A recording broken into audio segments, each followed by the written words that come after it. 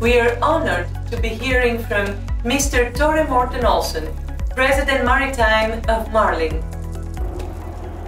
So first of all, I would like to extend a big thank you to the Smart4Sea organization for awarding this award to me and to Marlink.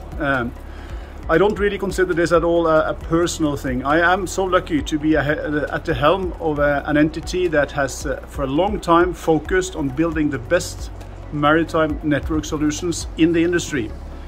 And with that consistent strategy, we are helping our customers meeting their zero emission targets, or at least getting closer to it, meeting IMO regulations, and really working with them to understand how they can make the world a better place for all of us.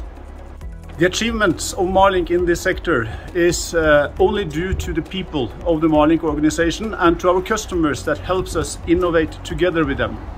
It is because of that we are able to bring new digital solutions, cybersecurity and other means that helps our customers in their daily operation.